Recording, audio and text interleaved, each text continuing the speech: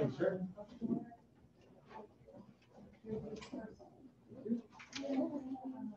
I just saw your truck yesterday. It was white. It's just like. We're there's a test company. Now it went green. Okay. I don't think. Maybe. We're Kia Soul. We don't have a truck. Okay. Another one? Yeah, so those are summary reports. They're all different pages, different documents. Where did Natasha go?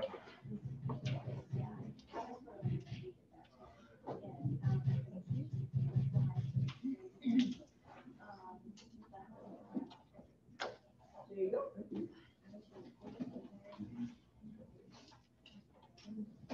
Look at that. How do I get to my, we've got the drive hooked up. Need to get to the file. So, maybe in here, or is it in the drive?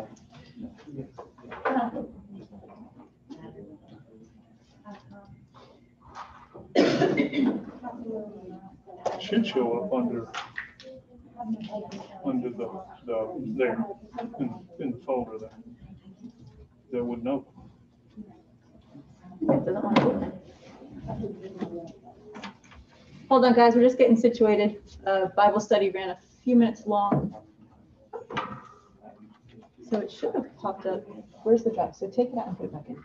Because it's not going to download. And then it'll pop up.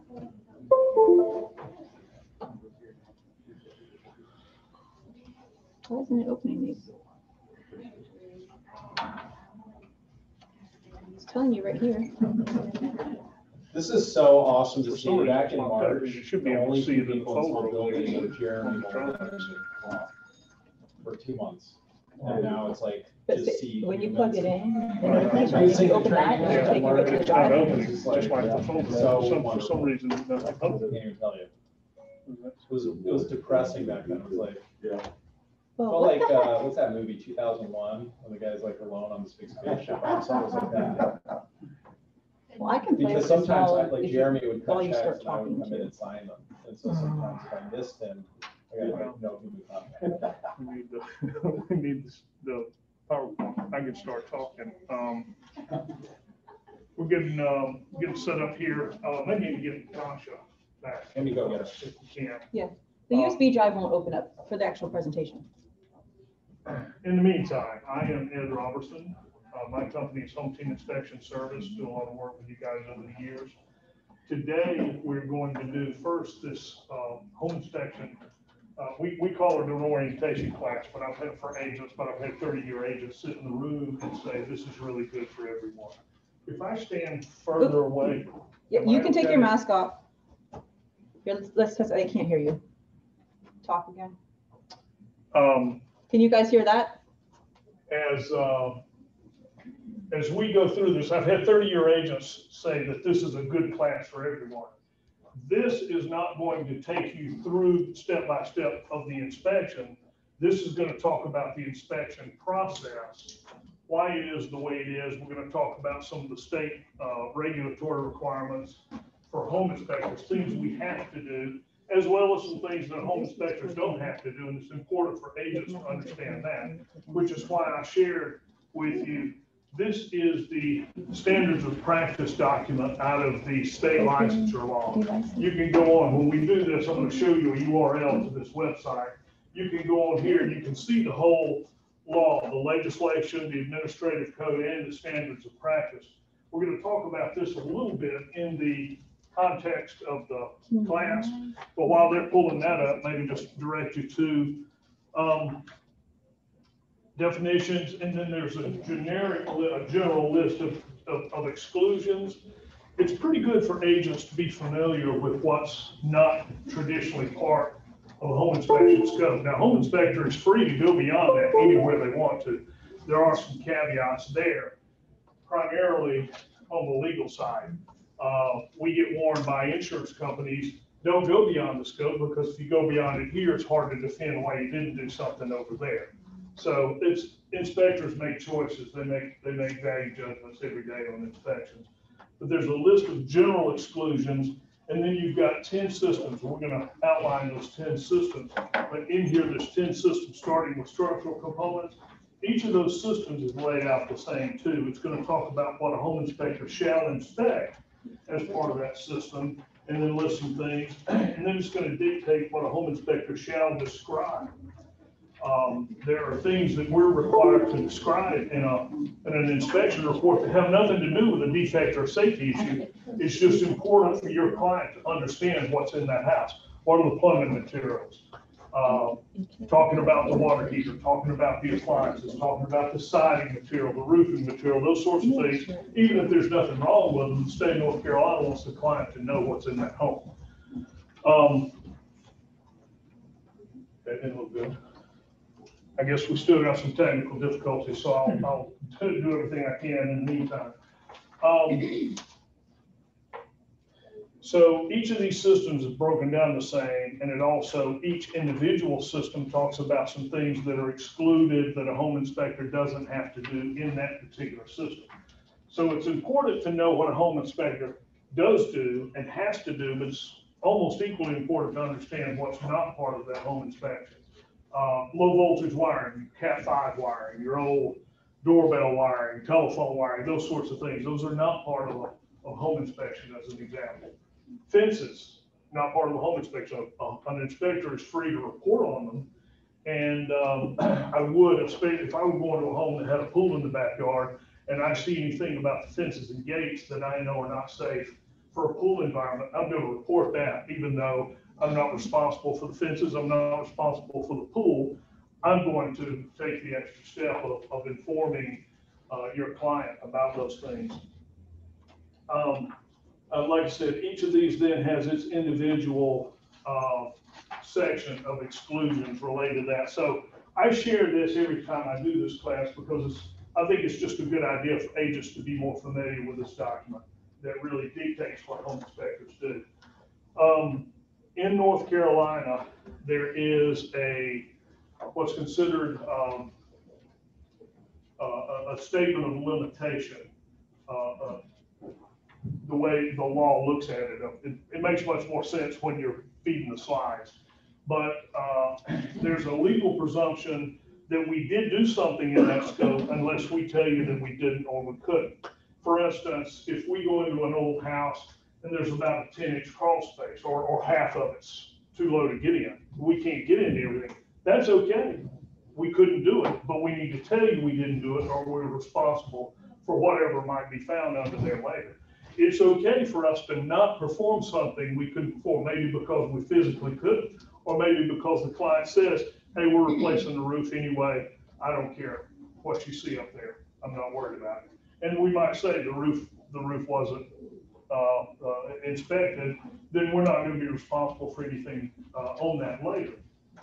Otherwise, we are responsible for it. Another example, and where it's important for your client, Sharon, I can either hook up my computer or they've got a flash drive. What's the one that it is? I'm so rude. Inside latest Rev presentations, you open it down. And then the realtor home inspection. So Okay. that right there. All right. All right, we'll be there in a minute.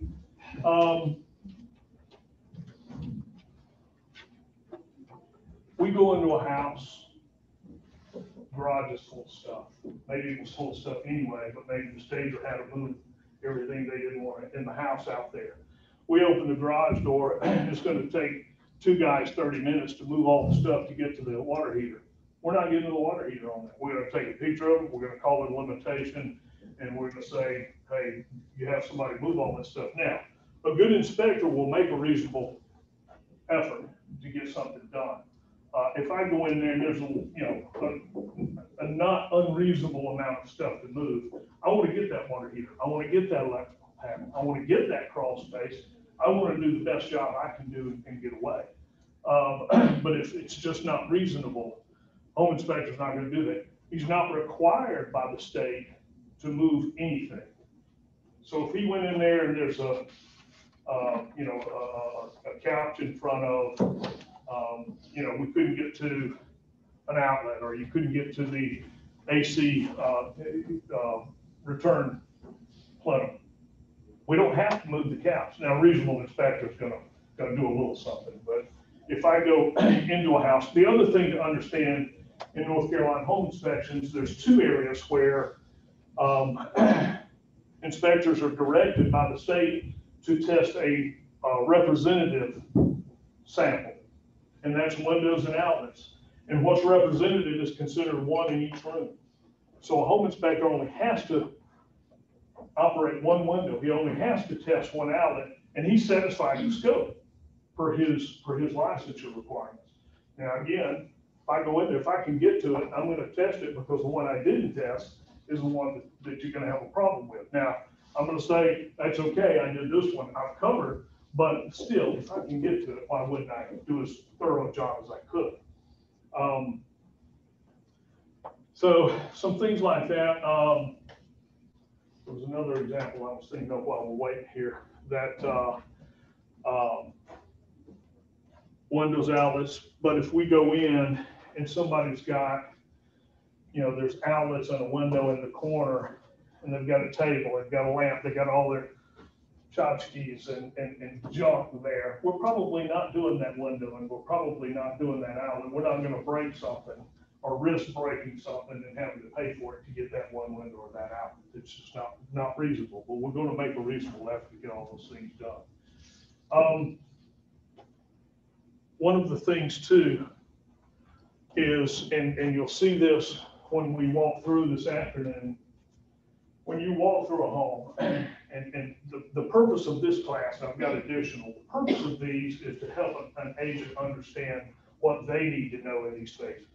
What do you need to know during a home inspection? Why is a home inspector doing this and not doing that?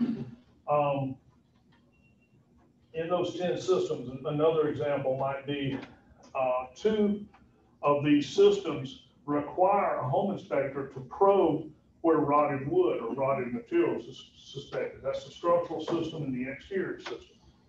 Every now and then, we'll get a complaint back because, we went in and we stabbed holes in their siding, or we did this, or we did that. Well, you can't stab a hole in good siding. You can't stick a screwdriver in good wood. But we're required by the state to probe, that's their word, you'll see it in here. In fact, it's in structural and exterior. The home inspector shall probe structural components where deterioration is suspected.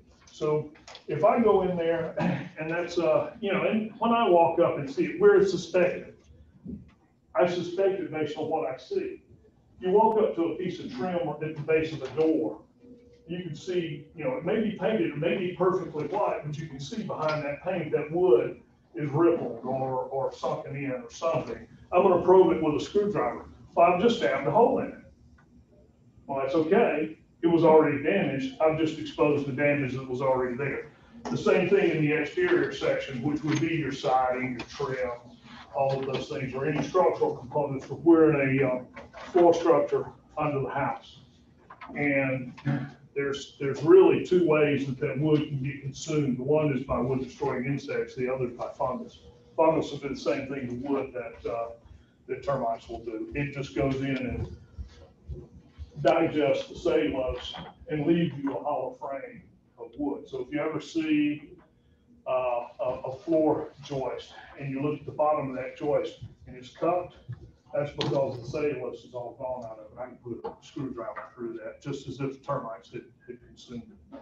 So, in some of those, if they're severe enough, I can put a screwdriver all the way through it. In other words, that member is just not structurally sound. It's no good. And we find it. We find houses that were built in 1982 and never had a vapor barrier. And the conditions under it, some spots of the ground are just wet and some are just dry. I had a house 1982 last week that it was built in 1982. It's never had a vapor barrier. The ground was bone dry and the wood was 13-14% wood moisture. That's great. That's almost as good as a sealed crawl space. extremely lucky because for all of those years, they've never had a vapor barrier under there. Had houses similar to that, and the whole floor structure needed to be replaced because everything was rotted or consumed by fungus. So a lot of it depends on what's the piece of ground your house is sitting on. It depends for moisture and for radon. I've got a radon class, I've got an HVAC class for agents. Some of you may have sat in them. We've been doing them on Zoom. We used to do them in here. We've been doing them on Zoom. This is the first live thing we've done, I think, back in here since COVID started. So that's a mark of progress. And also, what a perfect day to go on a field trip. So looking forward to that. But thinking of radon, I can take you to parts of Durham where I can find high radon here, throw a rock over here, and it's no radon, or vice versa. We get into areas of the triangle that, I say if you're in the eastern half of the triangle, you better not pass on the radon test. You really shouldn't pass on it anywhere in the triangle. We find it everywhere from Youngsville to Fuquay, and we even have had highs in Chapel Hill, believe it or not. Everybody thinks there's no radon in Chapel Hill. Those are generalizations. I'm getting your Okay, presentation. excellent. That's it. Yeah, no, I'm trying to download it. Oh, okay. Where'd it go?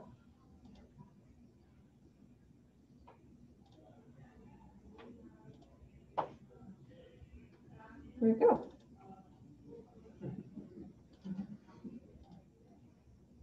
There it is. Guys at home, I'm gonna try to screen share this. Just give me one. No, we almost set it up.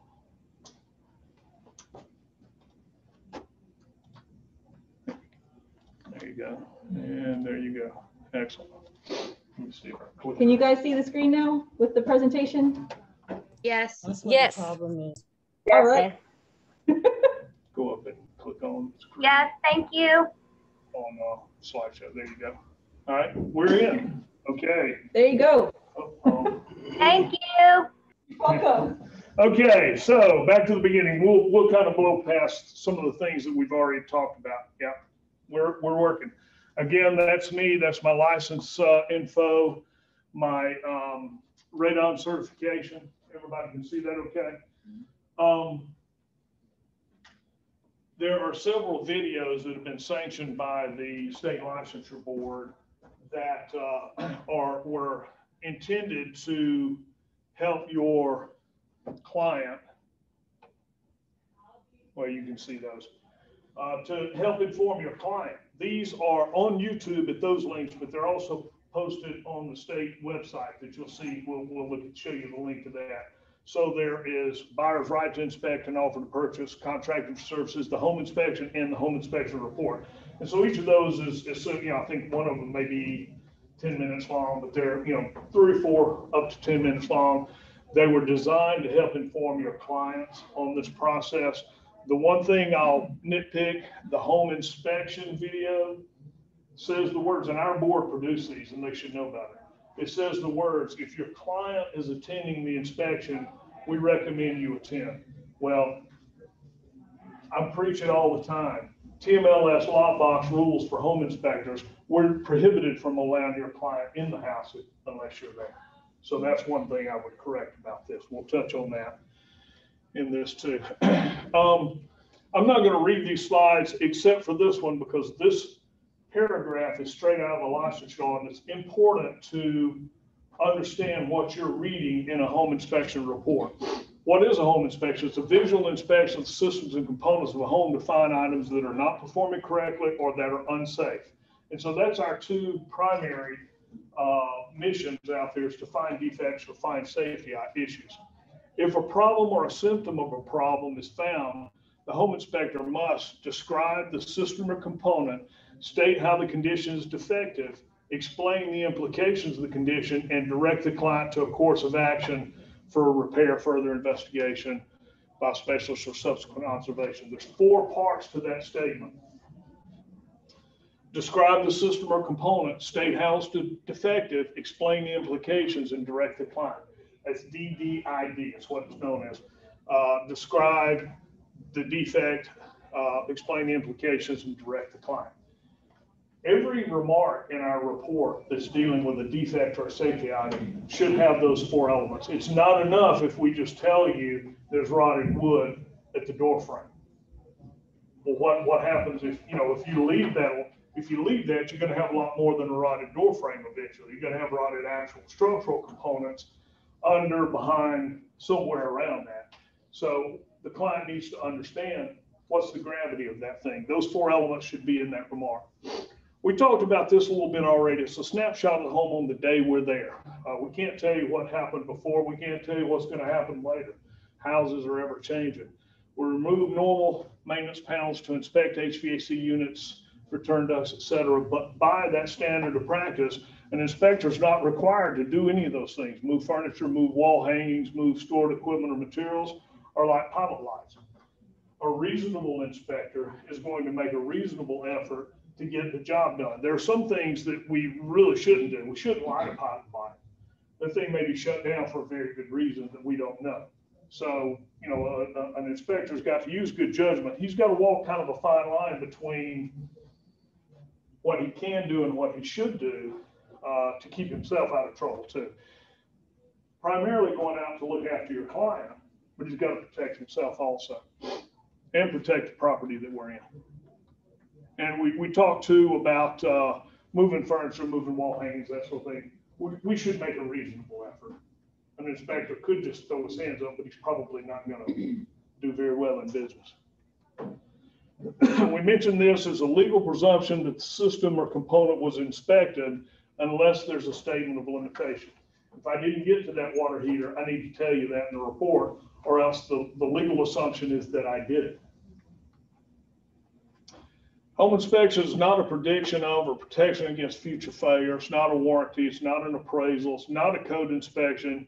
It's not an inspection of adverse environmental conditions or hazardous substances.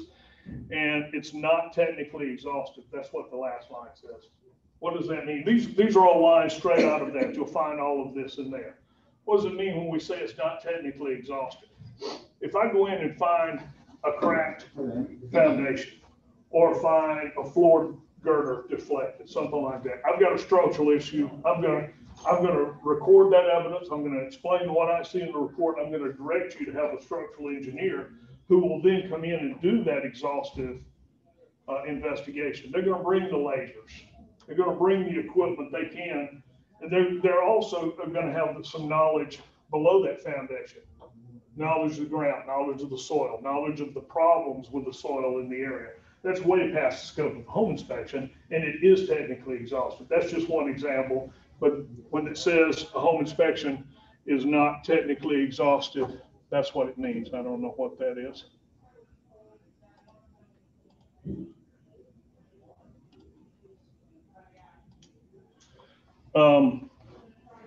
What is a home inspector? Should be an unbiased third party professional providing a true opinion.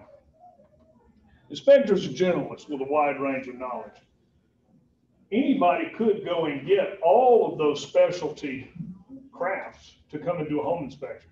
Roofer, plumber, electrician, structural engineer, guy with framing experience, any and all of that. Window to door guy. Probably costs $3,000 or $4,000 and take about a month to get your inspection done. So what the industry settled on years ago was this generalist is good enough for a real estate transaction. It's going to get you a good idea of the condition of that house and what may need attention. You better be a good communicator with good social skills. Every time we're out there, we're meeting with you and your clients and how we interact. It's one thing, it's necessary that we're a good technician, but we better be a good communicator with good social skills too, or we're not going to do very well in business. We've got to, home inspectors have to deliver bad news and help you not feel so bad about it. We're not misleading anybody. We're giving the facts, but how we do it's important. And we touch on that, I think, here in a little bit. Something keeps jumping in front of me.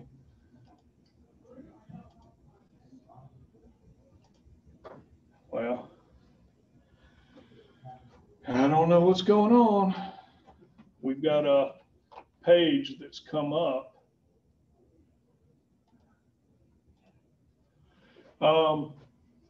Ability to evaluate the systems at home, and should be low drama. Home inspectors, if a home inspector ever wrecks a deal, he didn't do his job right. Home inspectors don't wreck deals, homes do. When we go through, some are really good, some are really bad. But when we go through, when we're doing that review on site and then communicating in that report later, how we do that is important.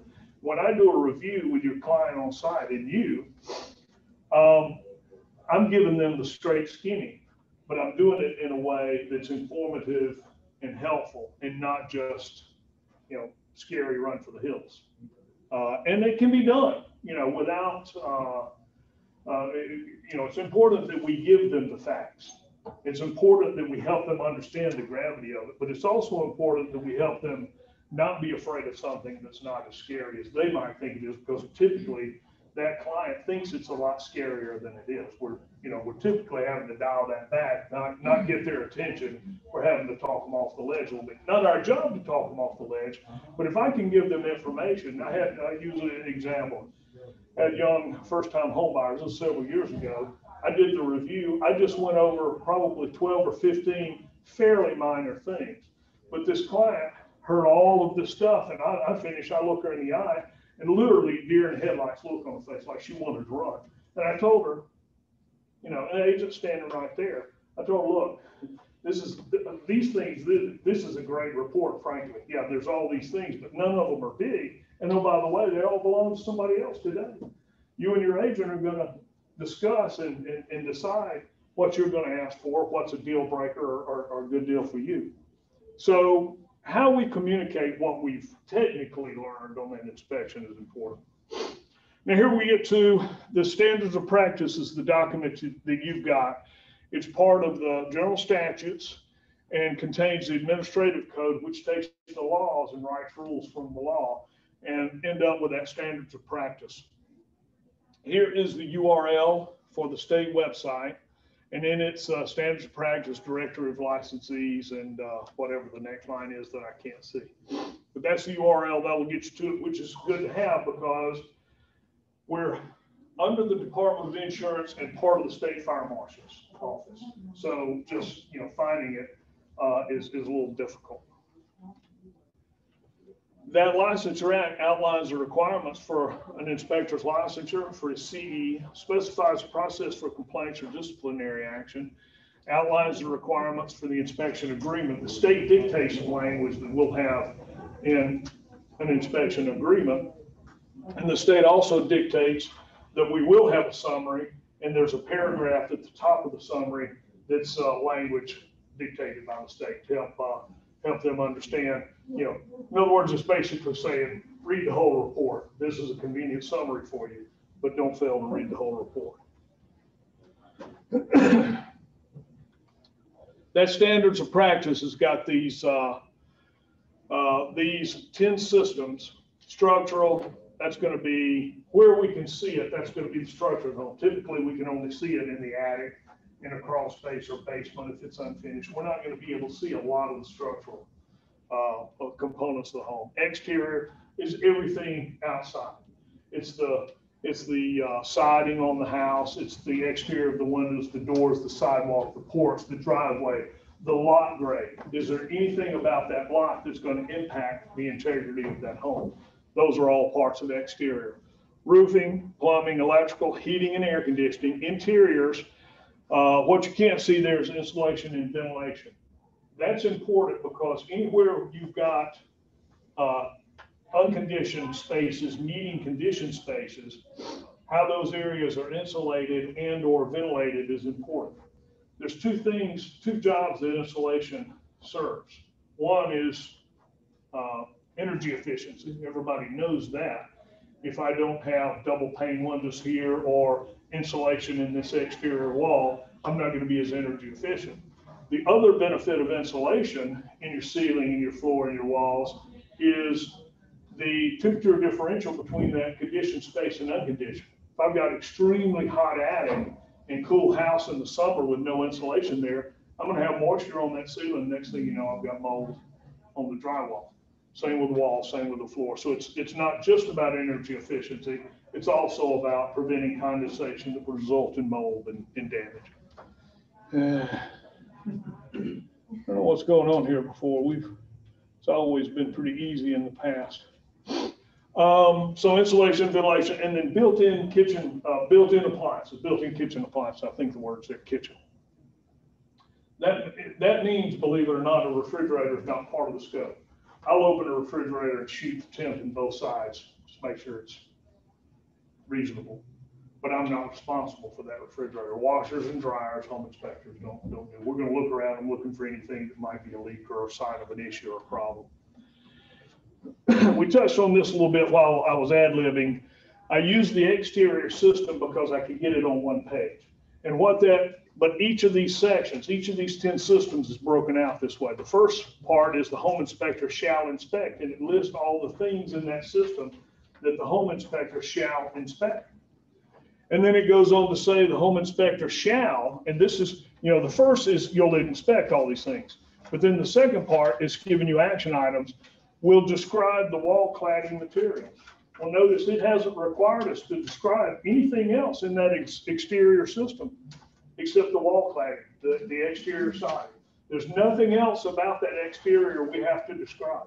Now, what I choose to do, and I've got driveways and walkways broken out in a section, porch broken out in a section, I'm talking about those things, but I'm not required to describe anything but the siding. Or to operate all entryway doors, operate garage doors manual or by using install controls for any garage door opener, and report whether or not any garage door operator will automatically reverse or stop when meeting reasonable resistance during closing, and probe exterior wood components where deterioration is suspected. A couple of things there. We talked about probing where we suspect damage. Garage doors, and we're not going to go through all 10 of these systems and talk about them technically. We could, it's a different class. But one thing here that is kind of not a big problem for me, but I want to explain to you that different inspectors do things different ways. And there's two schools of thought on testing garage doors against torque, that it will automatically reverse or stop when meeting a reasonable resistance. What's reasonable resistance and how do you test that? Well, there's two schools of thought out there. One is you put a board down and you let the door close on it, and before it's completely closed, and when it torques out and reverses, I don't use that method.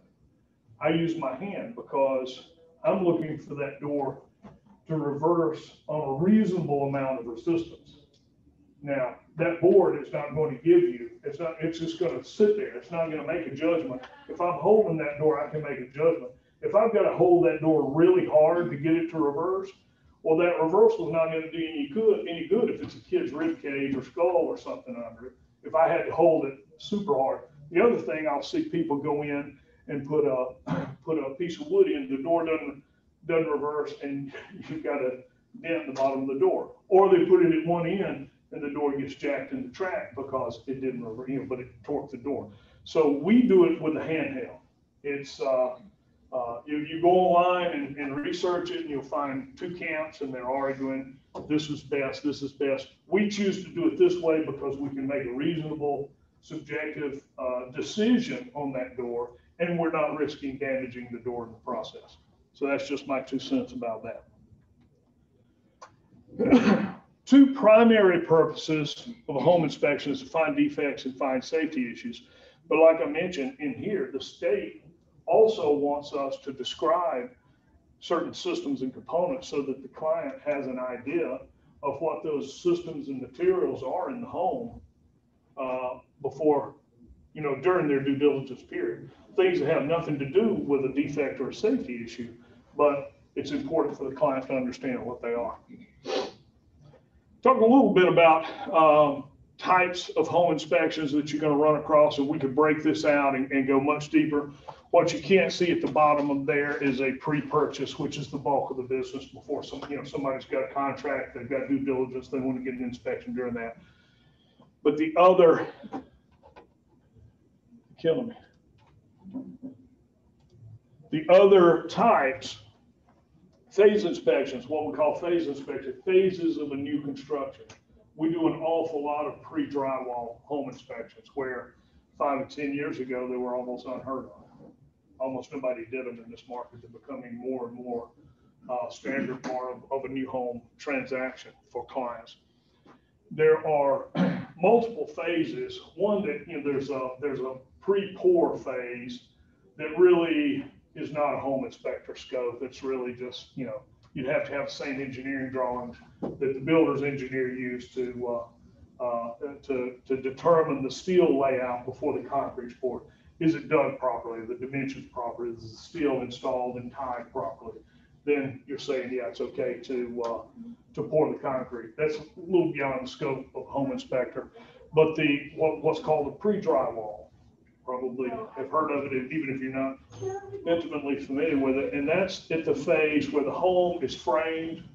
All of the systems are roughed in. The electrical, the plumbing, the HVAC, the gas system, if there is any gas, that sort of, all of those systems are installed. They're completely roughed in. You could come in tomorrow and put in the insulation in the drywall, ideally, and you wouldn't have to tear any of it out to do any more with those systems.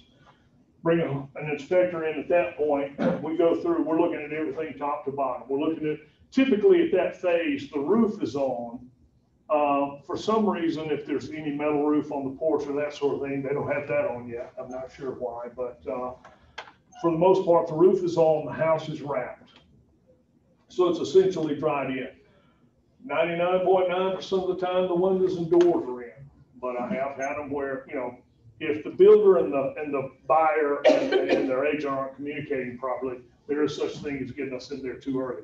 But it's easy to understand the right time because usually there's a hard stop in the project and a pre-drywall walkthrough with the client. Well, when you know that, and you're usually going to know that 2 or 3 weeks out, so they're pretty easy to schedule because you're going to know ahead when that finite point is on the calendar. Schedule with the inspector, we can go in even the day before and have the report to them that evening. Then you've got the report in hand when you walk through the pre-drywall walkthrough with the client. But we find a lot of things. So, we'll find structural issues. We'll find cracked, damaged roof trusses that they probably banged them on the way up and installed them anyway. And maybe they had a plan to repair that, and maybe they were going to get around to it, and maybe they slipped through the cracks or whatever. But we see a lot of damaged trusses. They're not throwing that truss away. They're putting it in there, and they'll get around to repairing it or not. But then there's a right way to repair them also. And that's an engineering decision, but somebody needs to find that, point out that that repair needs to be done. We find some things like bowed or twisted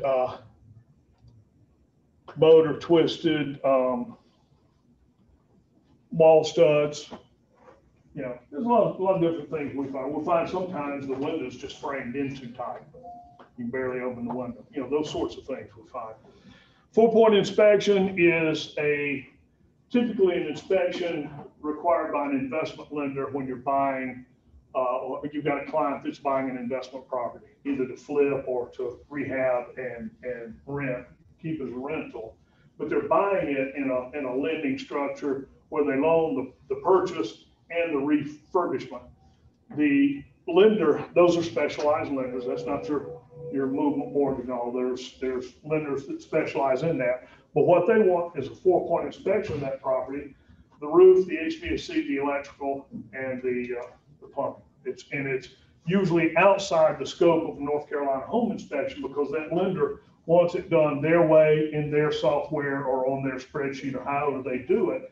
And they also don't want to pay anything for it, so they're usually using guys that are either really new or not very good, so they got plenty of time and they're willing to do it for their price. These are $400 inspections they want to pay $200 for. So typically, when an inspector comes on, you do a lot of them when you're new because you want to do anything, anytime, anywhere for anybody. But once you get enough business that you can name your price, then you move away from these and they find the next guy. So that just kind of is what it is. Then the follow-up on that is something called a draw inspection. That buyer has bought the house now, closed on the house. They're doing that refurbishment project. In the original lend, there's enough money to do a first phase of refurbishment. They're not going to let you draw on any more of that money until they have some assurance that the amount of work you say has been done has been done. Those are a quick, simple walkthrough. And they send me a spreadsheet and it says the kitchen is 70% done, and I walk through, and in my opinion, the kitchen's only 30% done. We're lopping off 40% of whatever that part of that money was going to be, send it back to the lender and go from there. It's more of an art than a science. Inspectors are not the arbiter for defect resolution. We're finding all these things, but an inspector needs to be respectful and understanding of the relationship that the client has with you and what your job is. An inspector could dig you a hole standing there in that review if they're not smart. And sometimes an inspector can say too much, and it makes it harder for you to negotiate, then figure out how to negotiate these things. It's not the inspector's job to tell them how these things should be resolved. That resolution is between the agent and the client. Our sole purpose is to provide an unbiased opinion of the condition of the home that day. And you're going to determine and advise them how to handle the issues discovered. There are things a home inspector doesn't know about that deal that the agent does. What's the mindset of the seller? What do you know from the other agent? You're going to know all those things an inspector doesn't. An inspector needs to be careful and stop stay in his lane, if you will, so that we don't complicate things unnecessarily. Now, in that review, I'm delivering technical information in an unemotional manner. If you are the client, ask me a question about that structural issue, I'm going to share what I know about that to the extent that I know. And if I don't know anything, I'm going to tell you. The first thing I should tell you is if I don't know something. But I'm going to share with you from my experience, you've got an old 1958 brick ranch, and you've got a corner crack from the window on this side, and you go around the corner of the house, you got on that, the corner's drooped. Well, that's probably going to be at least 2 helical piers, and they're going to cost $1,200, $1,500 a piece.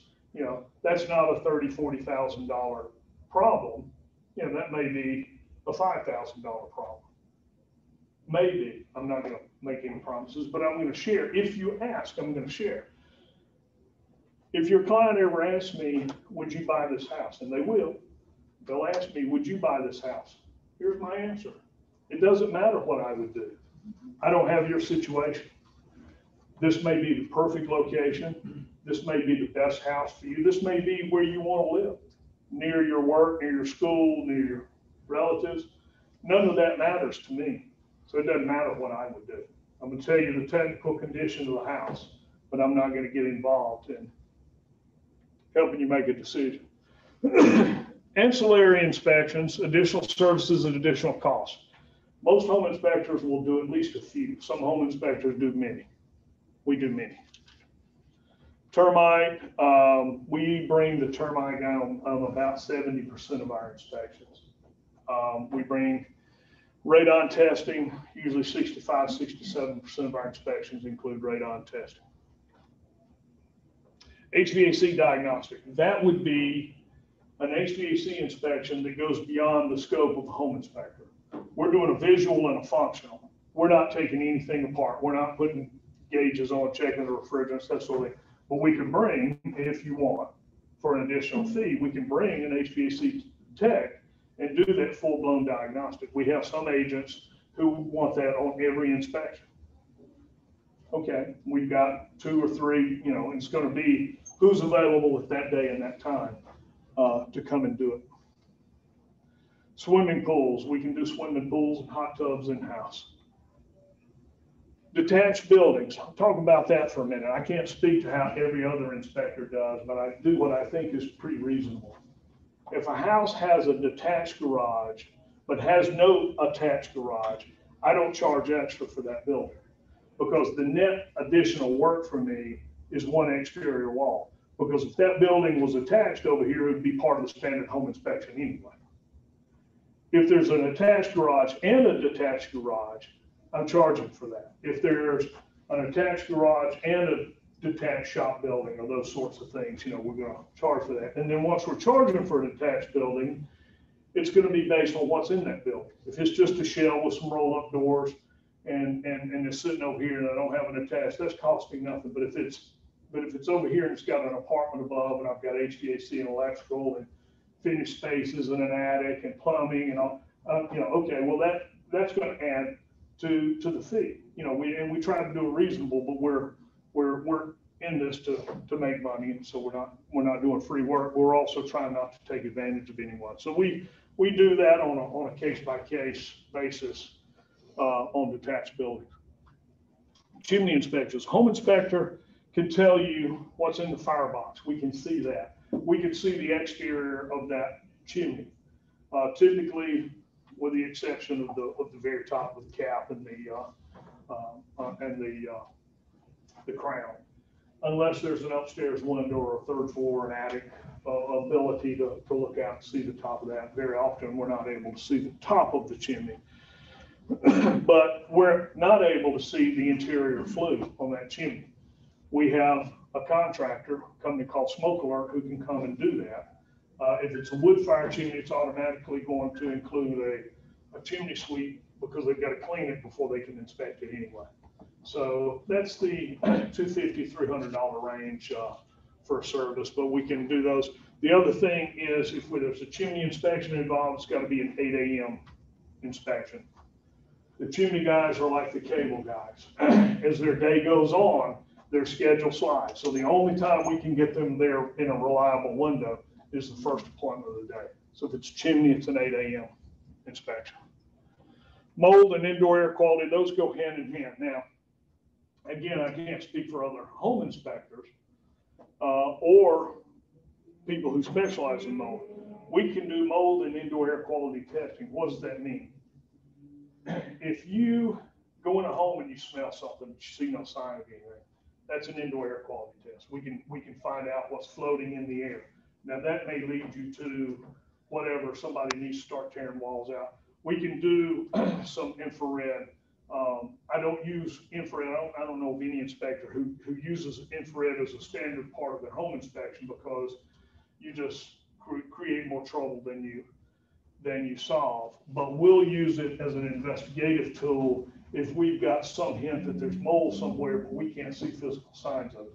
We're going to use a moisture meter, and we're going to use an infrared to try and find cold spots or moisture. When I say cold spots, it's cold relative on the infrared spectrum. It's blue relative to whatever's warmer. If I came in here, there's a bathroom on the other side of the wall, and there's water leaking into the wall. When I look at that, this is going to range from yellow to orange to tan, and then there's going to be a blue spot wherever there's moisture. So we can see it that way. So we're not the guys to call if you're looking for a mold detective. We're the guys to call if you see mold and you want it tested to find out what it is. We can absolutely come in and pull a sample. If you just smell something but you see no sign of it, we can come in and do indoor air quality. That's quick and simple. Those are typically, depending on the size of the house and how widespread the problems are, it's typically 2 or 3 samples indoors and then a comparative sample outdoors. Because if whatever your problem is prevalent outdoors, good luck, you're not gonna be able to do anything about it indoors. So you always do that comparative test outdoors. We had a house in northeast Raleigh a couple of weeks ago. They had a flood event several years ago. The guy called me in fact, it was a Wendy Lyman referral. Guy called, he'd had a flood in the home several years ago. They'd gotten it all repaired. They moved out for 8 weeks, came home, there was like 8 inches of water on the floor from something that had been running for hours. Moved out 8 weeks, people come in, strip out everything, do all the tests. And years ago, but I don't remember how many years. And fast forward now, they don't have any signs in the house, but he's having some health issues. So he goes to get testing And something in the blood testing indicates that he's breathing some type of mold. And I'm not sure what the diagnostic was, but that was his evidence. I'm breathing something. Can you come and do it? So I did. 3 levels of the house. We did a test on each level. The flood originated in the master bathroom, so we did that level in the master bedroom. Then his office was on the 3rd floor. We did a test up there. 3 tests indoors, 1 outdoors. The master bedroom came back extremely high Aspergillus penicillin. He was breathing something in the house. While we were there, because each of those air samples, we're drawing 150 liters of air through a little filter sample. Each one of those takes about 10 minutes. So while those are running, we're going around with a moisture meter and my infrared attachment, and we found in 2 different bathrooms in the laundry room where they had some trouble spots under the tile, inside the wall, that may have nothing to do with the flood event from years ago, but something's going on there now. So we were able to tell him quite a bit, a little bit of a sidebar, but we can tell an awful lot from an indoor air quality test. And then well and septic, if the house has got well and septic system. A little bit about septic. There was a time that I did not encourage people to get a septic test on a new construction. Those days are over. I advise every buyer of a new home to get a septic inspection, because only then do you know all the thinners and paints and all the other crap that was put down that system that's going to keep it from being an effective septic system, because no microbes are going to be able to live in there. So now I advise septic inspection on new construction also. Water analysis. That's an ability, like the mold and indoor air quality. That's something I do in-house. Our well and septic providers have very reasonable prices on well and water testing if they're doing a septic inspection. That's the business they're in. They don't want to drive out just to look at a well and take a water sample. Not much money in it. So they triple the cost of that if they're doing it without septic. So to help alleviate that, I can do water analysis. It's not going to be a well inspection, but it is going to tell you what's in the water. I wouldn't advise, if you have a client who is on a municipal system or a county system or that sort of thing, I would advise, every now and then we'll get a call from someone who wants a water test on that. Don't pay me, go get the test that they keep on file. Some of the private water companies, community systems, I wouldn't be as confident about, because I know all the horror stories in the triangle of people on some of those systems. If it's municipal or county, I think you can trust them. They've got, they do a good job. But certainly on the well or on, if you've got questions and anecdotal evidence about a community system, we can do water analysis on that. And then sewer scope is that last. We've got a camera we can run down. If you've got a house with a really old sewer line or a tree issue, something sketchy looking, run a camera down that line and tell you what the system's doing. Old plumbing systems, cast iron, galvanized, those sorts of things, they corrode and deteriorate from the inside. So even in a crawl space, if we have, and I'm talking about the underground stuff, there's no way to know what's underground until you look at it.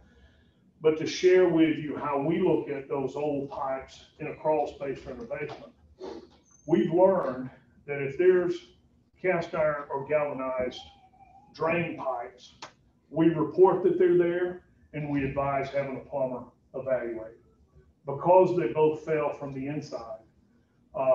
And by virtue of the fact that they haven't even been used for 40 plus years.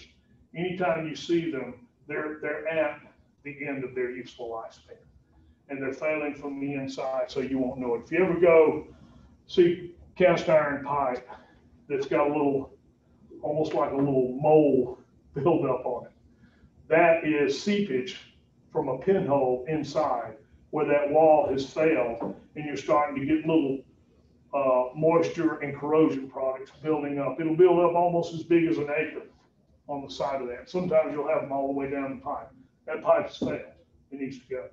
But even if we see no outward sign, we're advising to have a plumber scope them, because they're close to the end. Not to be scary, but it's just, things we've learned the hard way.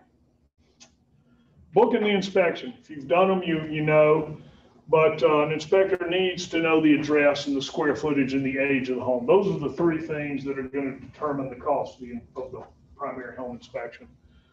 Where is it? How big is it? And how old is it? We've got mileage adders after 40 miles, but I'm in the Briar Creek area, so you can cover the whole triangle before you hit that with us. Age of the home, we start hitting an age fee over 75 years. We probably should drop that down to 50. We get some really old stuff. Our oldest home now is 1814. We recently inspected the oldest home in Chapel Hill. I think the name of it's Hotwood Sipsey House, 1814 in Chapel Hill. We've got one of my inspectors has close friends asking us to come to Rocky Mountain and do an 1810 farmhouse. Are the utilities on? Very important. If we get there and the gas is not on, meter's locked out, whatever, we're not stopping. We're doing everything that we can. We're going to take limitation on everything related to that gas. I can't speak to how other inspectors do it, but we have in our technology, in our front end process, we've got notification emails and reminder text. Every time that there's a listing agent involved, and we can always pull that information because it's, you know, when we do the show and time or whatever, we can pull who's that agent. We pull them into that order and they get included on those reminder emails. But we're saying, please ensure the utilities are on. So if we get there and something is not on, we're not stopping, we're not calling, we're doing everything that we can, we're charging that fee, and they're gonna have to pay us to come back because that spot was taken up by that inspection. We don't want to be harsh about it, but it's incumbent on the seller, especially on the seller side, it's incumbent on them to have the house ready for an inspection. And sometimes there's never, I don't want to say there's never a good excuse. There's usually not a good excuse for it not happening, but what usually may happen, somebody's moved out of the house and the listing agent told the owner, you know, they've been out for a while, so the gas has been locked out. The listing agent tells the owner, have the gas turned back on for the inspection. The owner says, okay, and the agent takes that at face value. We show up, there's still a lock on the meter.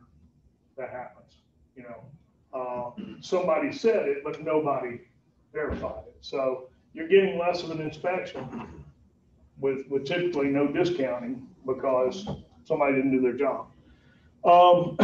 Vacant or occupied, that's really not vital. What that means, and the reason we ask, two things. The vacant or occupied, and are you guys attending?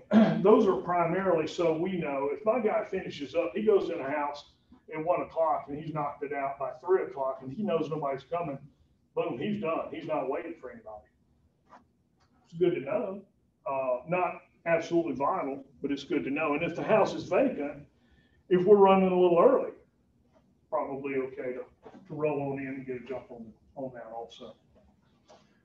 And then the client contact info. Obviously, we need their name, we need their email address, and we need their phone number. We had a situation just yesterday.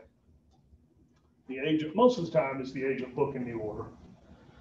The agent booked the order, put his phone number and email address in for the client. Well, I had the office calling, you know, or, you know, you're going to make sure she gets that signed. Yeah, I'll make sure she gets it signed. I just put that in there so that you can send the report to me and I can decide when I'm ready for it to go to her. No, sir. No, sir. That person is our client. That's who we will have a contract with. That's who we're serving. They're going to get, now we'll send it to the agent at the same time. And it says in our agreement, when you sign our agreement, you're agreeing to share it with the agent at the same time you get it. But no, we're not sending it to the agent. Let them decide when to share it with the client. That's not, frankly, it's not legal. And then any ancillary services that might be desired. So on our system, you can go in and book all of this online. If you get nothing in but your name and phone number or email address, you're going to get a contact from the office asking, can we help you? But agents that work with us a lot, they just drop these orders in. Everything's in there. We review it. We do the show and time appointment. And the next thing they see is an email confirming that we're good to go. So it's pretty easy. Most inspection companies have some form of online booking and online payment. Our initial email to the client has 2 links in it. One's a link to the inspection agreement. They can go in and review that and e-sign it, comes straight back to us. There's a second link in there. They can pay online with any credit card. They can pay on site, cash, check, credit card. We get cash maybe once or twice a year. We almost never even get checks anymore. I think we've had 5 checks in the last 6 months, probably, or less. It's great. High tech. In fact, it's funny. You know, we pay fees on credit card processing, but we have to go to the bank with the check. So it's almost like, you know, yeah, I'd rather pay and our fees are so good, I'd rather have a credit card than a check anyway. The inspection agreement must be signed by the client prior to the inspection. That's a home inspector licensure requirement by the state of North Carolina. It's also required by the inspector's insurance company. Our insurance company is extremely frank about that. If you go into a home or go onto a property and something bad happens and you don't have a signed agreement, don't waste your time calling us. You're not covered. So it's a hard stop for us. I know there are people historically who've done it, kind of played a little fast and loose with it. We will not. It's a hard stop if we don't have that sign before that inspection starts.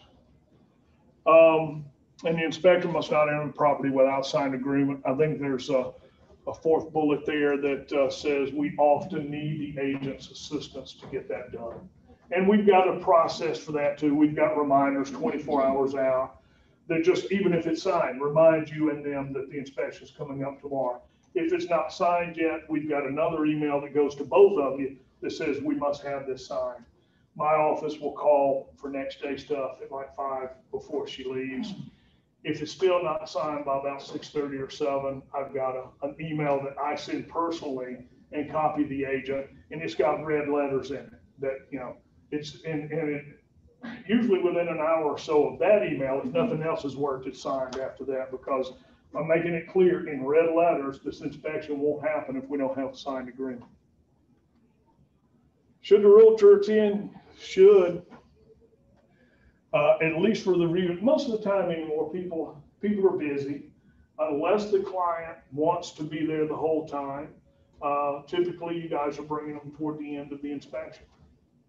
Sometimes they're excited, they want to measure, they want to dream, they want to hang out, they want to spend some time in the spot, and that's cool too. But most of the time people are coming toward the end for the review, and our lockbox rules prohibit us from letting the client in without the realtor. I know a lot of people play a little fast and loose with that too, but what's going to happen to my business if I lose my lockbox privileges? And I'm the one inspector that, you know, that would have to have you make the appointment and be there to open the door. Can't afford that. You being there and being involved in that review helps that client understand the process and the things we're talking about in the review, and enhances the buyer's comfort level. And then also you want to know callbacks. One of the things that I say at the end of every review, and my guys do too, when you get this report, if you have any questions, call me. Sometimes that'll be the next day. Sometimes it's funny. I get an email the first time you open the report. I get an email the first time your client opens the report. Some of y'all don't open them until 6 weeks later. It's okay with me, but I know when you open them. But sometimes we'll get a call, or sometimes we'll get a call from a client 6 months later asking about something that they don't understand, or something that they found, and 9 times out or 19 times out of 20, it's in the report, but they didn't read the report first. So what I say is, when we get a call back, as far as I'm concerned, we can't get to you fast enough, but it's also important for us to understand what we're talking about. Because even if you call me 2 days later, I might be 4 houses away from that one. I need that report open in front of me. Yes, ma'am. I just got my client, well, the buyer agent sent me a copy of the inspection. It was like 85 pages long. I mean, the average person is not gonna sit there and go through 85 pages. I mean, I was like, wow. Some of them, our average is probably 25, 30, maybe 35 pages. But some houses are 85-page reports. I went to a house last week. I took 273 photos and the report was 75 pages long. I'm not putting a single thing in there that I don't think I need to put in. We're not putting fluff in. We're not, I can't speak for, I've seen them where they do. Or maybe they'll take, they'll find some cracked shingles and they want to show you pictures of every dang cracked shingle on the roof. I find a few, I'm going to refer you to a roofer and I'm going to show you a few examples. Same with caulk, same with rotted siding. I don't need to show you every example. So a lot of times that will be what makes a report extra long. The nail pops. He The showed nail pops, every yeah. single nail pop. No, I'm going to show a few examples and refer you to the contractor. So that, yeah. I think it was new. He'll get better. Give myself. And whatever my last bullet there is. So any questions on this? I think Morgan's going to talk about the things you are found in an inspection and then how do you deal with them. I'm going to sit in the back and shut way up and just if you have questions for me, feel free to let me know. All right, guys, I'm Morgan Womble. I don't know everybody in here, but I know some faces. First thing I'll say is that who thinks home inspectors are here to kill a deal? Oh, sorry. I'm just kidding. Just kidding. No, they're not. They're here obviously to help inform our buyers, like he was talking about, help us through the process. I think it's in this market, we're supposed to be talking about negotiations, right? And that's the one thing I love the best. I love negotiating. If I could do that all day long, every day, then that's what I would do. It just makes me happy for some reason. Okay. And it's exciting. But I think a lot of people, it's really scary to a lot of people, but it's scary to a lot of agents. And then a lot of these repair issues pop up. He's been doing this a long time, right? You might not have been doing it as long, right? So you see these reports and you're looking at these things and it's scary. So we have to really do a good job. And I think the most important thing is partnering with somebody like Ed, who has the knowledge, but also has like the bedside manner, right? It's like having a good doctor.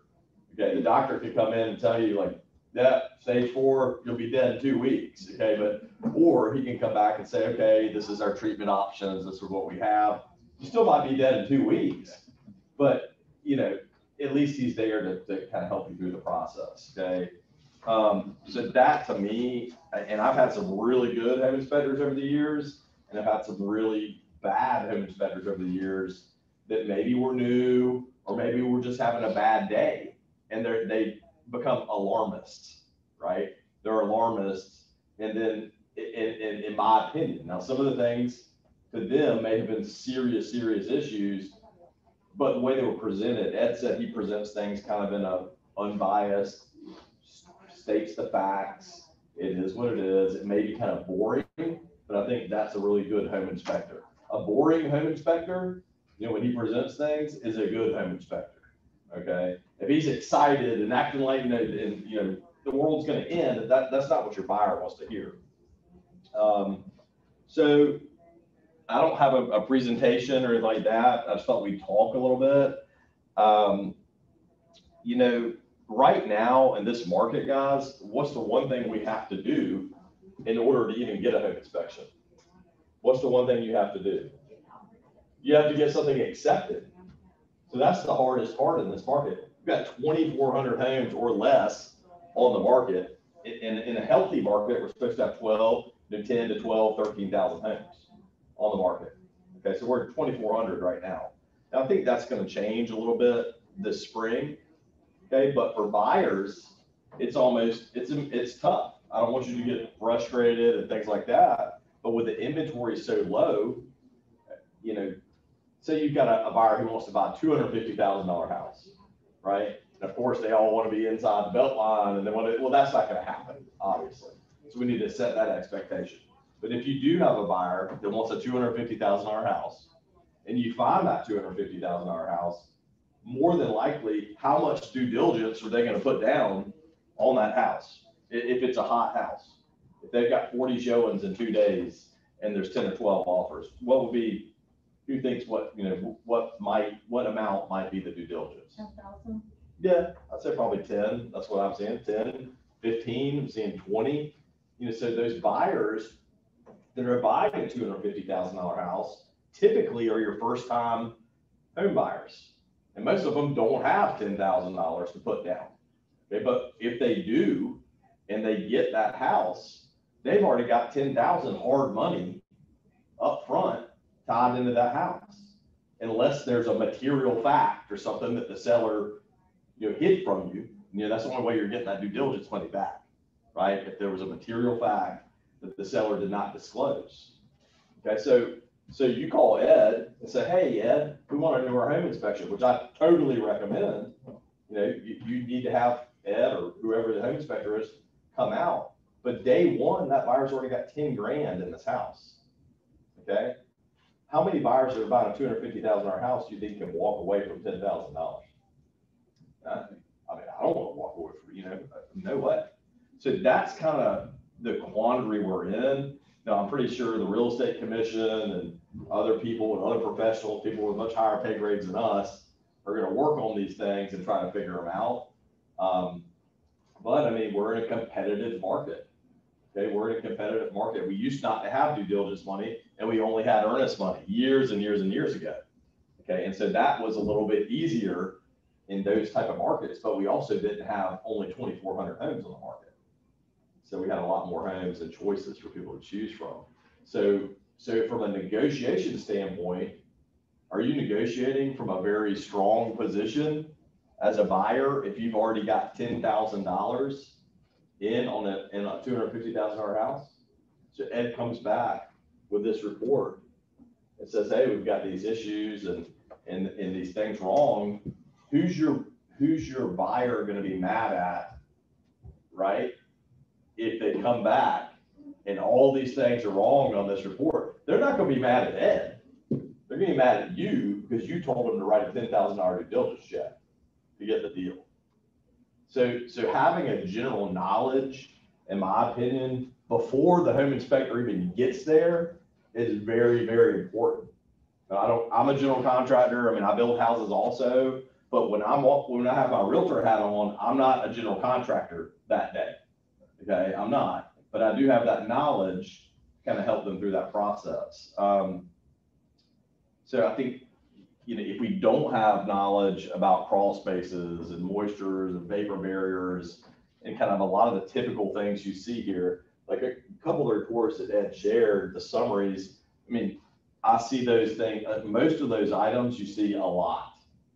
Okay, the wiring not being grounded, I mean, all the GFCIs, you know, I saw on there for the septic pump or something like that. I mean, there's certain things like that you see a lot of. And those aren't big deals because they're really not, but you need to have enough knowledge, and you're not going to know that when you're walking through. But when you go in the house and you open the crawl space door and you look in and you smell and it's moist and it's wet, and you look on the joist and you wipe it with your finger and you see black come off on your finger, then you know that generally there's going to be some moisture in the crawl space. Okay, you may not crawl that day in the crawl space with your buyer before you make an offer and look at it, but that might help determine to your buyer, like, okay, this house might have some issues, might be some moisture in the crawl space. It's in the location I want. It's what I want. It's the only house available right now in this price range. There's 5 other cars parked out front. Okay, am I willing? And all that, that's an excitement, right? It's like an auction. It's like an auction. They're auctioning the house. It's going to the highest bidder. Okay, whoever's got the best deal, cash, lots of due diligence, whatever. So is that buyer willing to risk 10 grand due diligence or 15 or whatever it may be if he knows that, hey, during negotiations, that seller's probably not going to fix that because they may have a backup offer that I don't even know about right behind mine. And they might have a backup offer behind that one. So that's kind of the situation we're in when it comes to negotiating. It's really tough to negotiate right now for your buyer. That doesn't mean that, you know, it seems like to me, at least with my sellers, with listings that I have, most of my sellers still want to do the right thing for the most part. Some do not. Some just say, well, I've got $10,000 of their money. I don't really care what they find when I fix it anything. Okay, and there's certain people have that personality. But most sellers will be reasonable to a certain extent. Now, do I think they're going to take $5,000 out of their pocket and fix something when they've already got 10 grand of the buyer's money and they've got 2 other offers? No, they're not going to, and they shouldn't be expected to. So something else that Ed mentioned that I thought was really good is Ed was talking about home inspectors generally do talk in almost generalizations, right? And the way they write things in their reports and things like that, you know, they don't, you know, if the roof looks like it may need to be replaced, they'll say, you know, maybe the shingles appear as if they've reached the end of their effective life, okay? Recommend, but the roof's not leaking. Right? So it's performing the function for which intended, which we used to hear all the time, way back. Okay, but it's not leaking. I recommend having a professional roofing contractor come take a look at the roof. Okay, so then the buyer knows, per Ed's comment, that most likely the roof needs to be replaced. Okay, now does that mean that the seller's going to give you a new roof or give you money for a new roof? Most likely not. In this market, you know, back in 2009, or 2010, yeah, you probably could have gotten a new roof or money for it or whatever you wanted. So those are things to think about. But because home inspectors think in those generalizations, it's also really good to have relationships with licensed plumbers, with licensed electricians, with general contractors, with structural engineers, with septic guys, with guys that pump septic. Sometimes those are 2 different people, right? Because if Ed has a good bedside manner, right, and he talks to the people, well, they may want some additional information. So if you have those people where you can call and say, hey, Mr. Plumber, like I've got a plumber I trust, and we've got these issues, here's the issues, what are we looking at cost-wise? And he'll look at the report. He's not going to give me an exact price because he's not actually looking at the physical item at the property. Okay, he says, well, you're looking at $300 or $400. You know, and I can have, okay, well, can you send me a little email? And he'll send me an email, so I have that. Okay, electrician, same thing. Septic, we're having a lot of issues with septic right now because of all the rain we've had, right? So I've got 3 properties right now that are under contract. 2 of them are my listings. Another one's a buyer that one of my buyer's agents is representing. And we've had so much rain. When we use a company called Brantley and Sons, okay, they go out and they inspect the septic. Well, they lift the lid, it's completely full, lines are full, you know, everything's full. And so he can't really do a proper inspection. And if I'm wrong anytime, Ed, you stop me. You're right, But there's so much water in the ground, it can't leach from the drain field. Right. And so it's just going to back up. So it's going to back up, right? So until this rain stops, and so we've got a due diligence period, right? Okay, what's today? The 24th. We've got a due diligence period that is Friday, the 26th. And we had the septic inspection 10 days ago, but it still hasn't dried out enough to let the water to where we know if the leach field is working or not.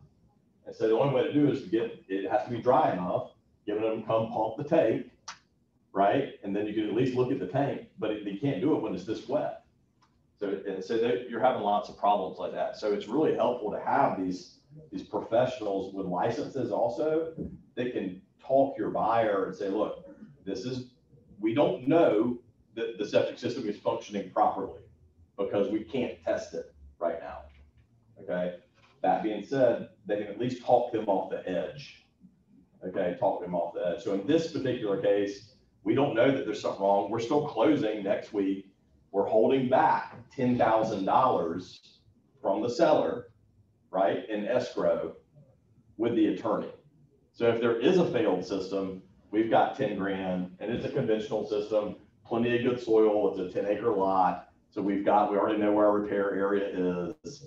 It'd be a conventional system, things like that. So we know 10 grand would cover it based on our conversations and our client's conversation with the septic company. Okay, so 10 grand would be plenty of money to cover that, any repair or replacement for this particular property and that particular system, not all systems. But there's things like that. You have to, does anybody understand what I was talking about or not understand by holding back 10 grand at closing? Everybody understand? Okay. And typically, you know, if you're representing the buyer in that situation and you're trying to communicate that to the agent, it really helps to have a good working relationship with the agent on the other side. Okay, because if you have an adversarial relationship with the agent on the other side, you're never going to be able to get a deal like that worked out. Okay, where the seller is holding, you're going to hold back from getting that 10 grand at closing. So that's the other thing I really think is key to negotiations, is starting things out on the right foot with, if you're a buyer agent and you're working with listing agents, is communication and quality communication. Okay, because if you started off, so many agents I've had in the past, they think it's like a battle or like a game, who can get their client the best deal. Well, that's, to me, not what this business is about. I mean, if it's not a win for your client and a win for the person on the other side, and you just burned a bridge with an agent, you're not going to have a whole lot of longevity in this business. So to me, that's extremely important. And then when you do run across complicated issues, whether it be structural or septic system issues, something that can be pricey, HVAC issues, you know, if you have a good working relationship with that agent, you're going to be able to say, hey, Mr. Listing Agent, Mrs. Listing Agent, please call my septic guy, talk with him, you know, and also feel free to get another opinion. Okay. And sometimes you have the two septic guys talking to each other, right, to come up with a solution. That way, everybody is trusting in the process. Hey, we're not trying to get one over on you or anything like that. But I think that's super important. Any questions so far about anything? And I'll try to get us out of here quick just because of lunch and everybody's probably getting hungry. Let's see. Something else that I think is really important is, you know, what is the buyer's goal in the purchase? Okay. If you're got a buyer, he's just trying to buy $250,000 house, but his goal is to find a house and to close on it right now. Now, 2 years, he might have a completely different goal. Okay. There might be a bunch of $250,000 houses in a couple of years, but there's not right now. So what's his goal? And how does that align with your goal? Okay. If your goal is only to close houses and only make money and not do what's best for your client, then you've got a little bit of conflicting goals and a conflicting mission there. So I think it helps to understand what your client's goal is. Some clients have a higher tolerance for repairs than others. You know, some clients, they literally do not care. They just want a house. You know, they grew up, maybe we don't know how they grew up. You know, maybe they grew up in something that you know, this 150, 200,000 house with a leaky roof and mold in the crawl space is much nicer than what they grew up in.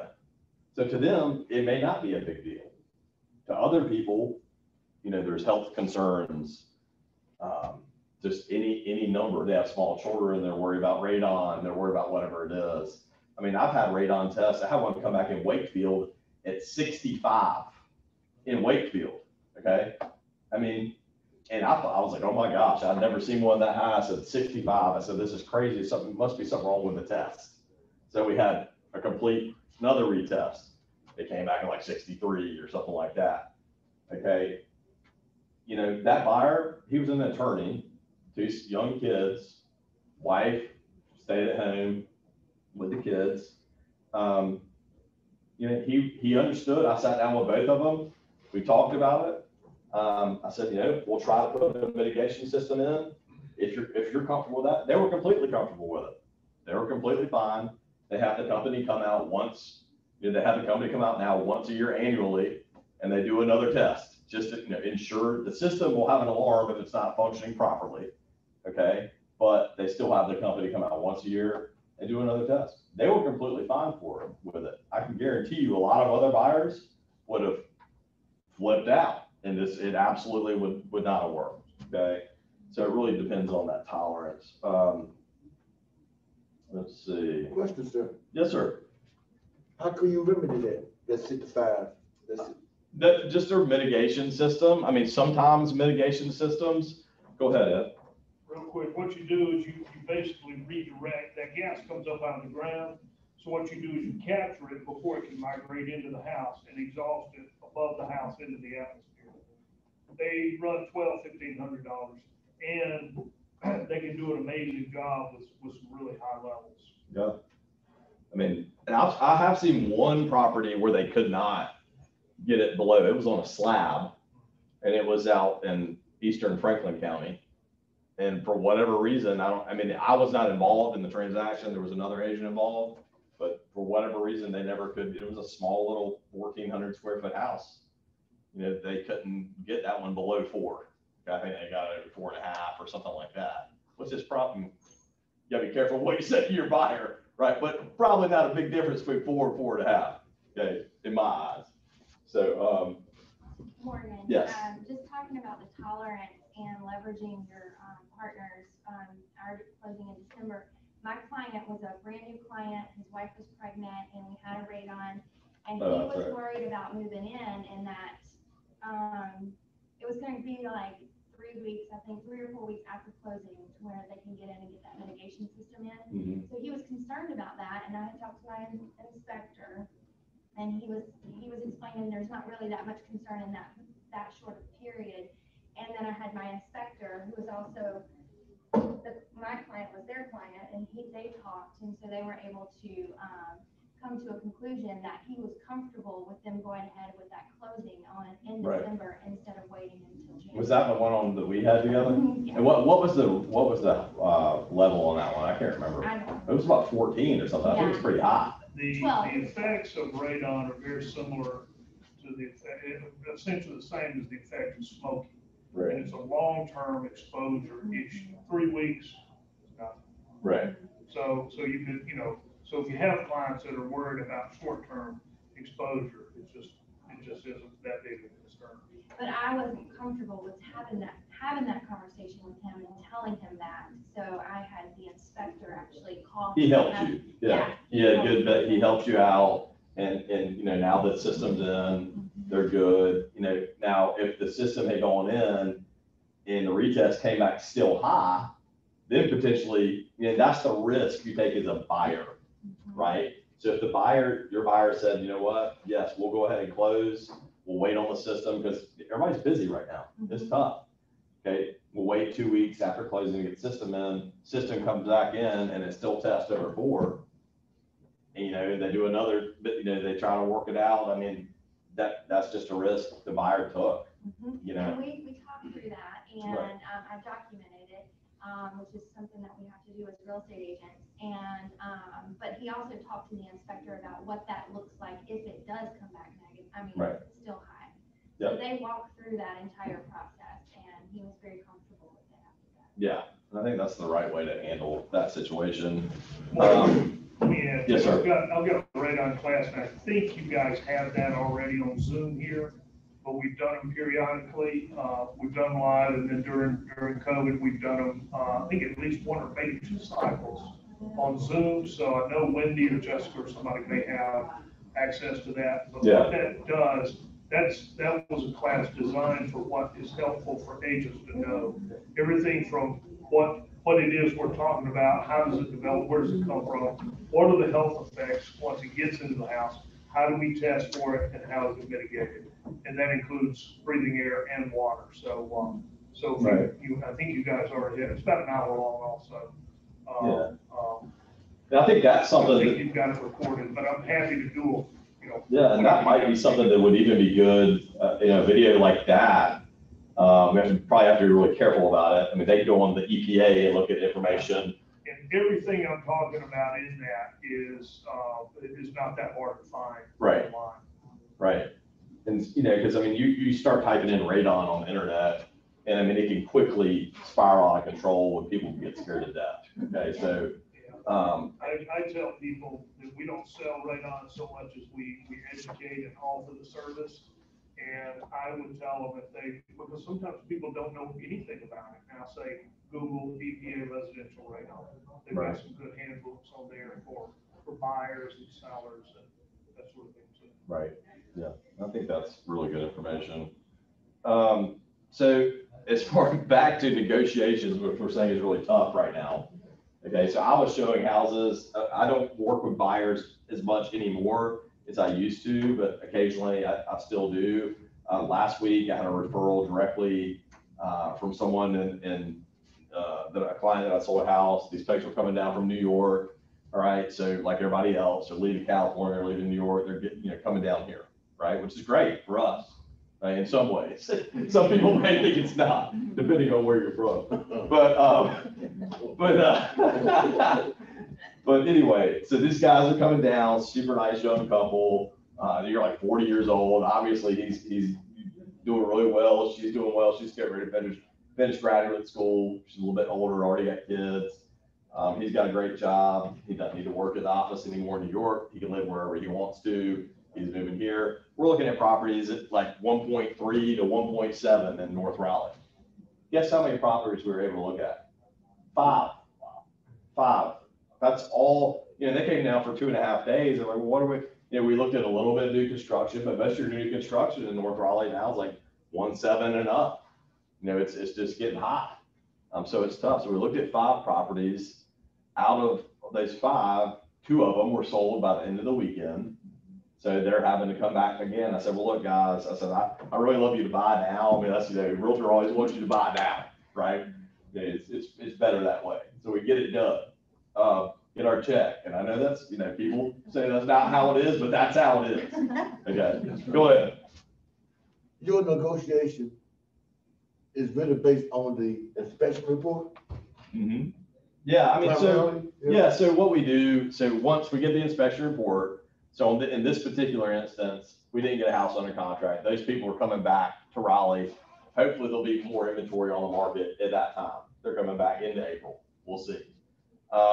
There probably will be more inventory at that time. So with this, when we get this report, we go through it with the buyer. I go through it with it after he does at the end of the inspection. And then I go through it line by line with them.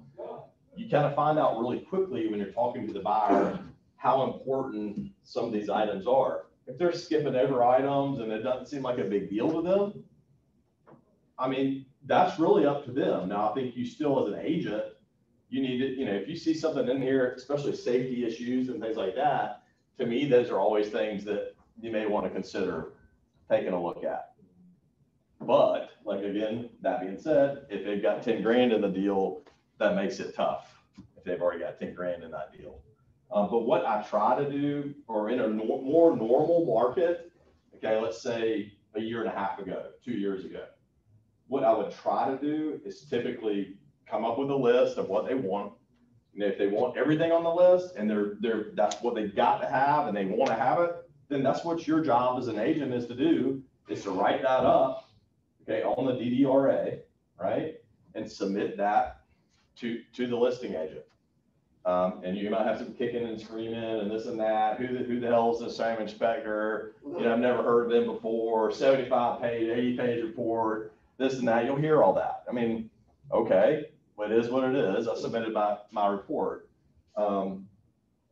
Typically, it's a negotiation, right? That listing agent is going to go over the same thing with their guy. Their guy's going to get pissed off. He's going to say, oh my gosh, this is just ridiculous. They're asking me to tighten the screw on the receptacle or whatever, okay?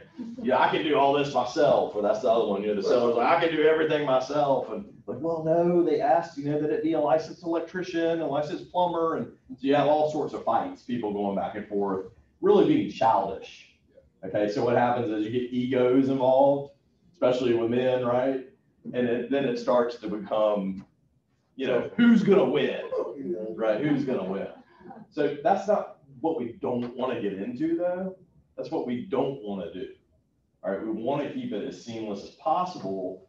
And so what I try to do is go through with my people, say, do we really, you know, can't you live with that screw not being tightened? And then maybe we can tighten it with next time when we go to do our walkthrough. You know, little things, that's just an example. You know, I'm kind of joking about some of that. But, you know, there are things that we don't ask for that aren't nitpicky. You know, let's look at the serious items. We got moisture in the crawl space, okay? We got items that are requested. Maybe we got some mold, evidence of mold. You know, maybe we need to deal with that, okay? But if it's been raining for 40 days and 40 nights, you're bound to have a little bit of moisture probably somewhere in the crawl space. Am I right about that? It's going to ebb and flow, yes, sir. Yeah. And conditions are going to be, I'll tell you, the worst day of the year to ever look at a crawl space is today. 70-degree day after it's been in the 30s and 40s. If you go in these places today, it's going to be like a rainforest because everything in there was cold.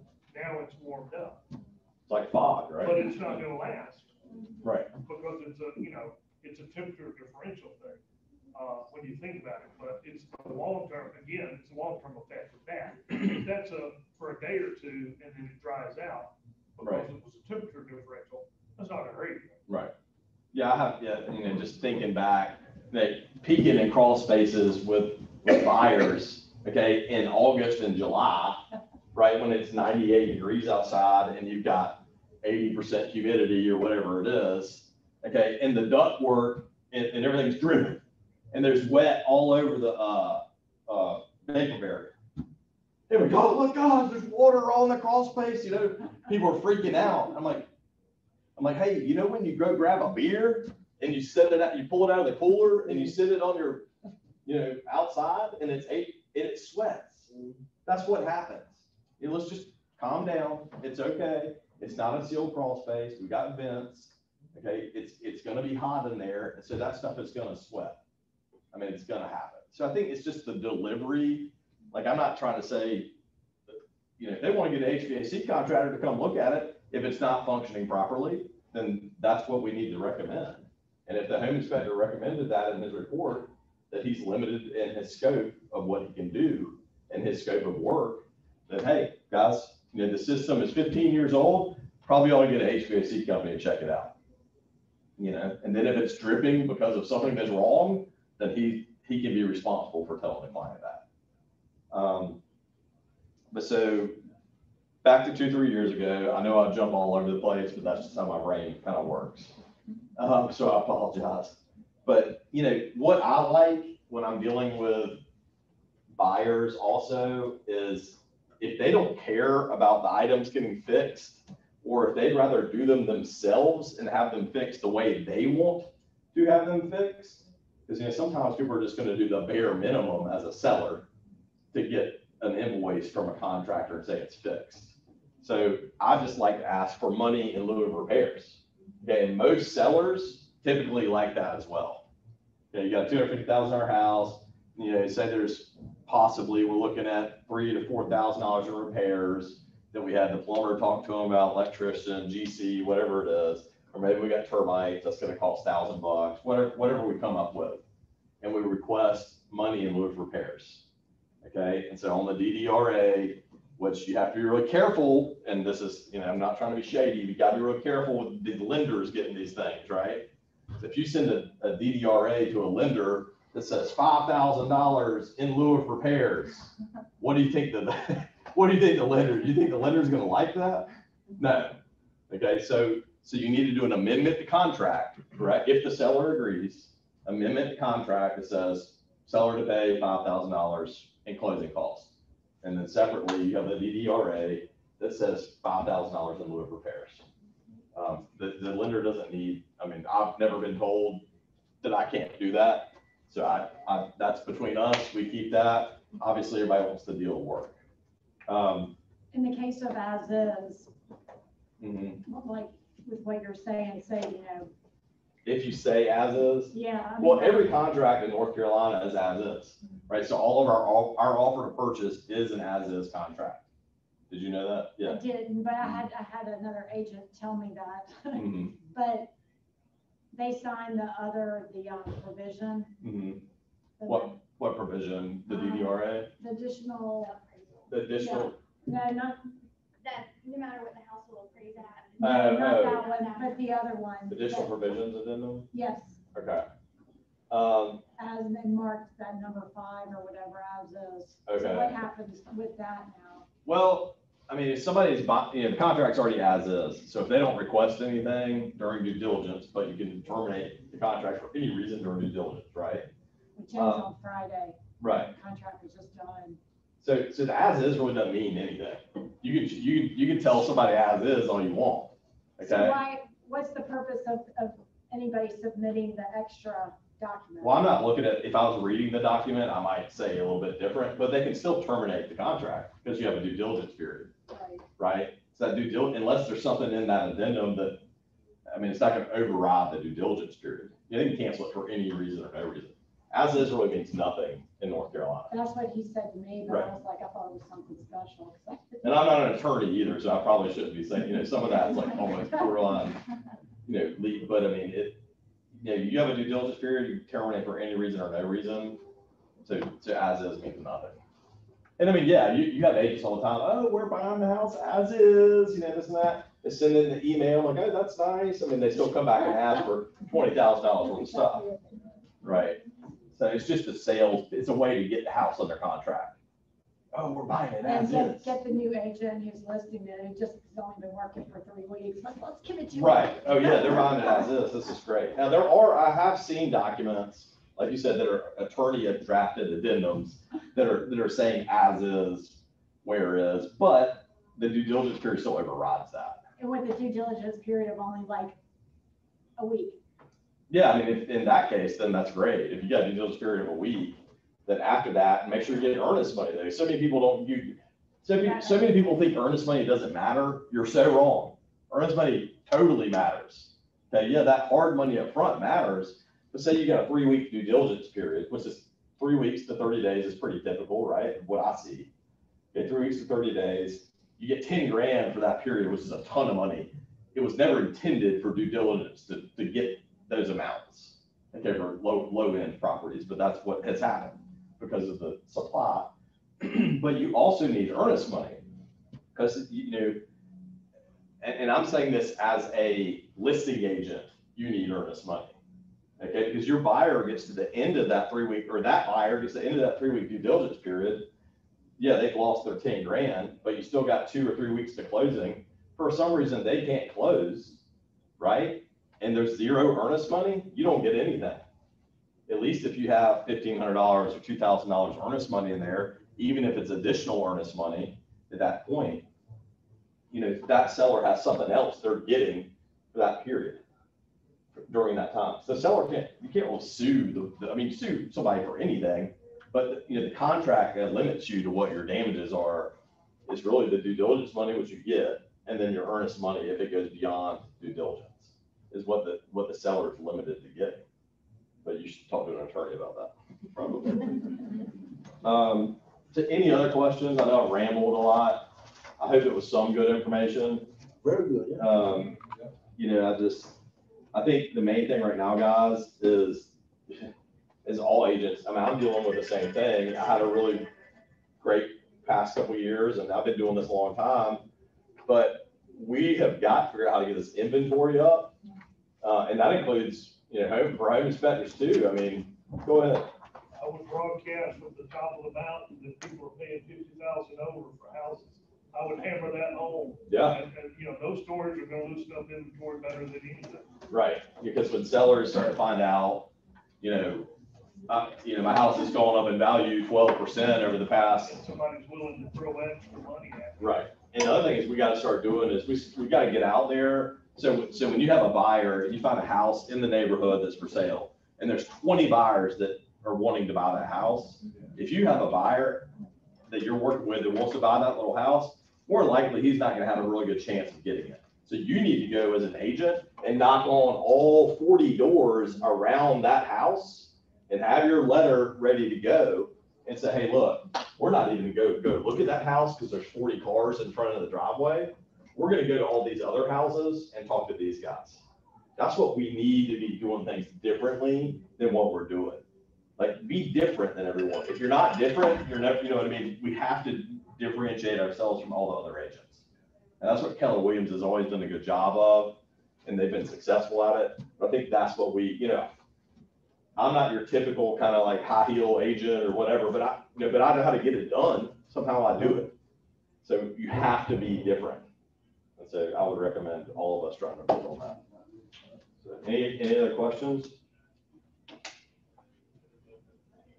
No? Actually, I have a question. Go ahead. And I'm sorry if everyone already knows this, but like, how much additionally is it for an HVAC inspection or some of these off inspections?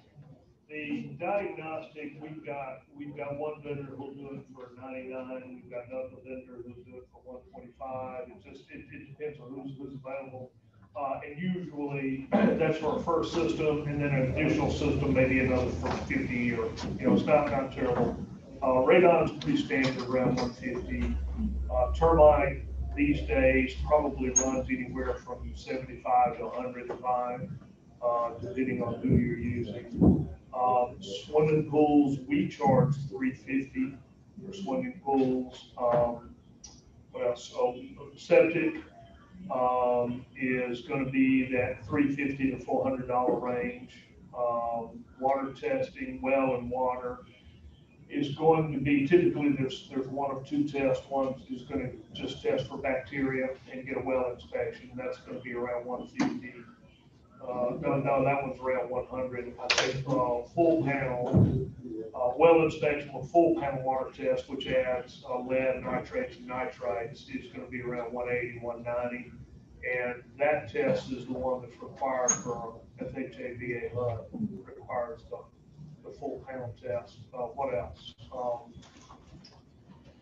That's interesting. I mean, and also talking about VA, okay, that water test is different than just a normal bacteria test for cold war bacteria, okay? But, you know, VA also, if you have a VA buyers, which it seems that there's a lot more now.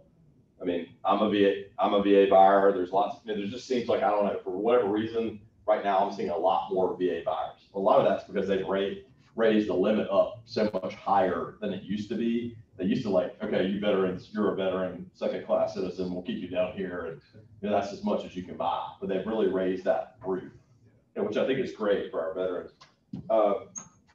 It can get them into trouble though if they're not careful. But you know, when sometimes in a VA loan, if that VA appraiser points something out, okay, even if you have a home inspection, right? If that VA appraiser comes out there and he sees something wrong, he will require the seller to fix that item a lot of times, okay, in order for that buyer to close on the loan. Now, of course, the seller can refuse to do it. That just means the buyer can't get the loan. Okay, so that can happen. So that's why if you're working with VA buyers, you have to be really cognizant of when you're walking through. If you see anything major that potentially could be major, it's just to keep that in mind. And I don't mean tell the VA buyer like, hey, this is a major problem, because that's not your job. It's not your job to scare the buyer away from buying the house. That's really not going to do you any good. But it's just something to think about. So, anything else? Cool. All right. Thanks, guys. Thank you. Morgan, I think, I hope population. We're gonna do a walkthrough this afternoon. I guess Mona or Jessica or somebody's got that address, and I think that's 2:00. I mean, there's quite a bit of, stupid stuff. Look forward to seeing you there. Thank you. Do you have that drink yet? Yeah, Mona's No, I Is it? didn't Appreciate it. Thank you, great class, appreciate it.